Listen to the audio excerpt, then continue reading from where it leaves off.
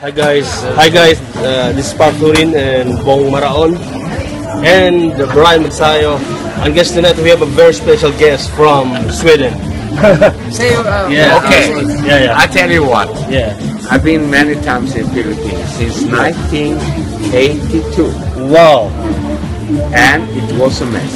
Wow, yeah. And I tried to open the factory. It was a mess. Okay? Now, I really hope this president do something.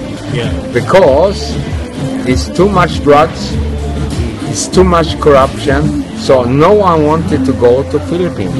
that's Even factories, even everyone. I lived in Korea, go to Philippines, every Korean say, no, it's impossible. You cannot do, because you will be fucked up. And I know Swedish friend, a boy in Boracay, he get fucked up. So, Too much corruption. I really like your president.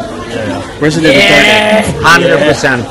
100%. Thank you so much, sir, for the good message. Good review. No, it's really true. I mean, it's really true. Philippines need to be clean. No. You know, to develop a country with so many nice people and the heart is there, don't destroy the heart of the Philippines. So, please, keep your president. Mr. Wiseman.